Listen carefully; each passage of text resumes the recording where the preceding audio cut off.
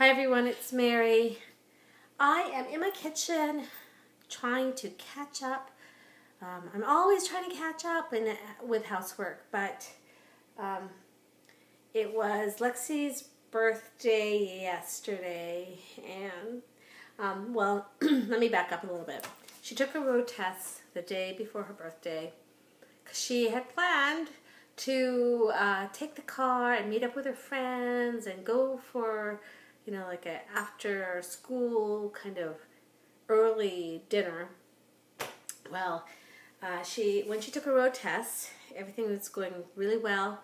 Final left turn to go back to the motor vehicle branch, and the woman felt that her last left turn was too close, and she automatically failed Lexi. She had no demerits before then. Everything was perfect. She had done so many left turns. But the last left turn, the woman thought it was too close. So then when Lexi realized she had failed, the left turn she made was too wide, so she got a demerit for that. Anyways, I mean, I don't disagree with the way our system is, because our actual license procedure, or getting your license, is actually very, very tough.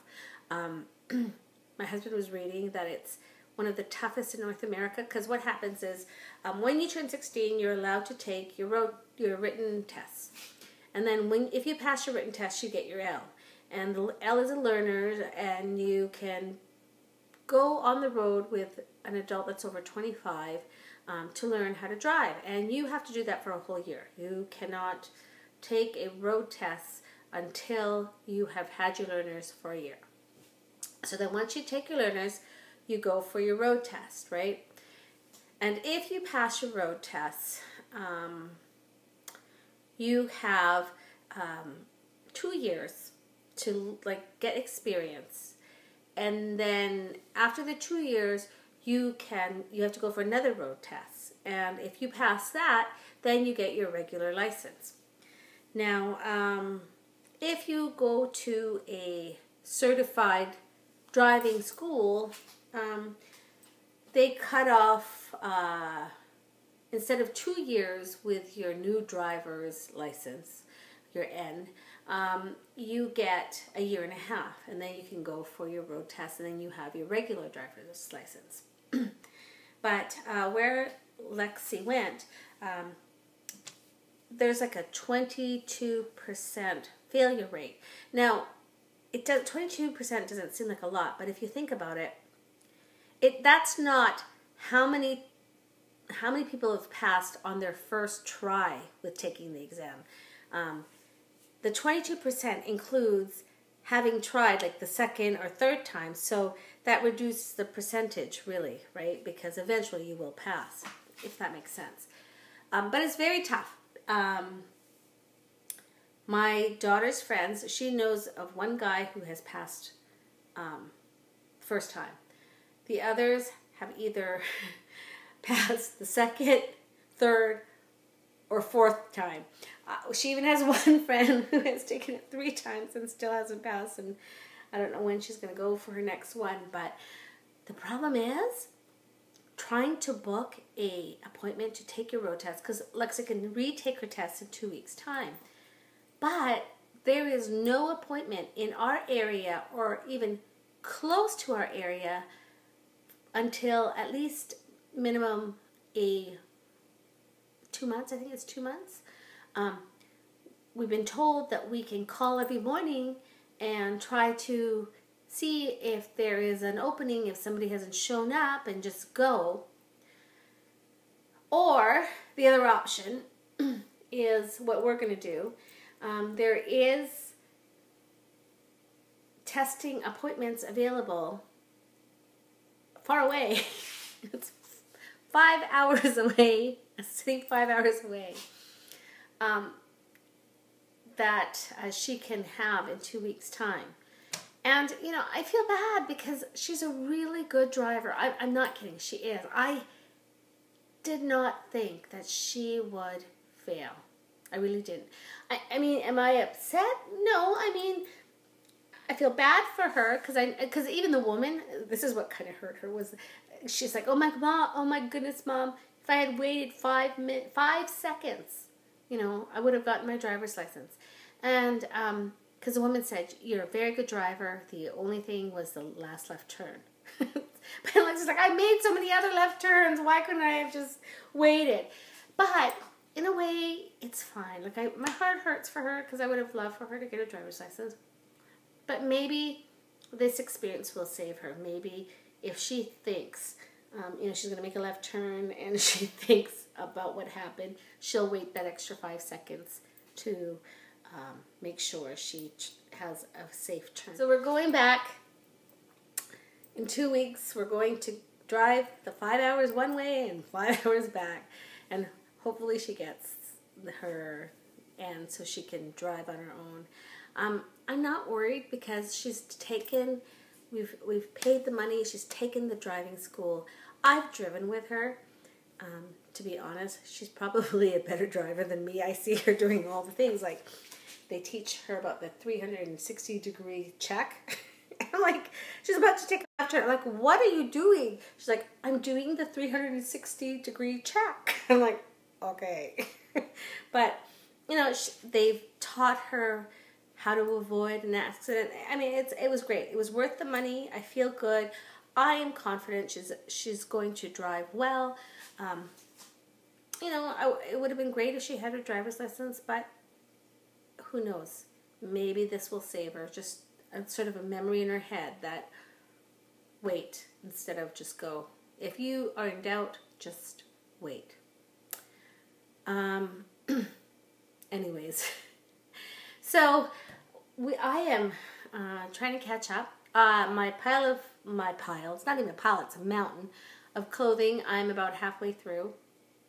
I think I'm going to have to put my timer on because I am not focused. I've done my nails. I'm on YouTube videotaping when I should be folding. But, yeah, I might have to put my timer on and get that stuff done. But, yeah, I'm catching up. I really need to catch up because I'll tell you what happened. So I was out with my daughter since it was her birthday, and we were looking for places for her party for next year. And my mother and her sister came to visit to drop off a present for Lexi. And we went there, and Jordan was homesick. So, you know how when your house is not clean and people pop by and you kind of get this attack of panic because you're thinking they're going to come in? Well, I've been renovating my scrapbook room, so I have a pile. Like, my living room is clean, but I have a pile still in my family room that I have to go through and sort and throw out. Part of me just wants to, throw it all out because I don't even know what's in there. But I know if I don't go through it, I'm going to throw something important away. Anyways, so when my son told me this, I'm like, do they come in? Because especially my aunt's here, right, from the Philippines. Did they come in? Did they come in? George's like, no. I met them at the front door and I went outside, and so they dropped off the gift and then they said bye. And I'm sure my mother and my aunt think, oh my gosh, my son was not hospitable because, he didn't invite them in. But really, he knew that if he let them in, I would have panicked. Oh, I hate that. I really need to get my house in order. But you know what? I'm sorry. In the Philippines, you have maids and you have drivers and you have all this kind of stuff. Here, you have to do everything yourself. You drive your kids. It's not like you can just say, okay, go with the driver. He'll drive you to your activity while I stay home. And they have maids that do the laundry and cook and all that stuff. So, whatever. Anyways, I gotta get back to my cleaning. Another thing that happened to me today. Do you ever have this where you're starting to clean, you're in that mode, and you're like, okay, this is going to be a great morning. I got up at 5 this morning. So I'm like cleaning up the kitchen, cleaning up the counters, because nobody else here cleans. And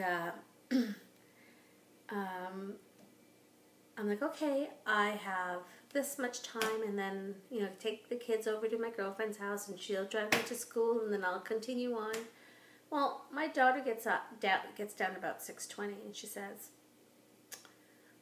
we have to leave in about 15 minutes. And I'm like, what are you talking about? It's only 6:20. She's like, I told you, remember, that I have to be at school at 7 o'clock, which means I have to drive her. I'm like, no, I don't remember that. She goes, I told you. And I'm like, you told me like 3 days ago. It would have been nice if you reminded me. But I know I should have written in my day planner, but a little reminder would have been nice.